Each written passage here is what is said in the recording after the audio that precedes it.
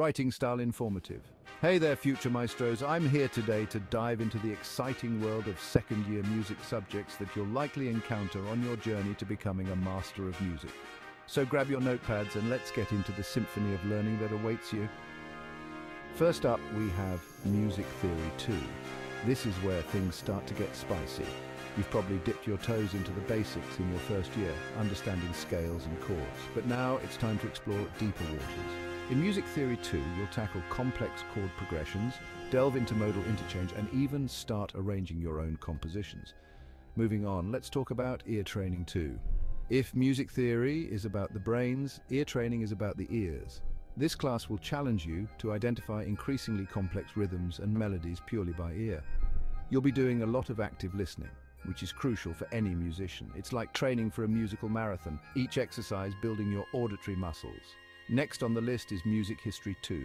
Here, you'll travel through time from the Baroque period to the early 20th century. Ever wondered about the evolution of the symphony or the secrets behind the operas of Wagner? This is your chance to find out. Understanding the past is key to creating new, innovative sounds. It's like being a musical detective, uncovering the influences that shape the music we love today. Performance and ensemble work also take a front seat in your second year. Whether you're a soloist or thrive in a group, these classes will help you refine your performance skills. You'll learn about stage presence, group dynamics, and perhaps most importantly, the art of musical interpretation. Each performance is a story you tell, and these classes help you tell it compellingly. Lastly, don't forget about composition. This subject might initially seem daunting, but it's where your creativity truly gets to shine. You'll be encouraged to develop your unique style, experimenting with different musical forms and genres. Think of it as your musical sandbox, where the only limit is your imagination. So there you have it.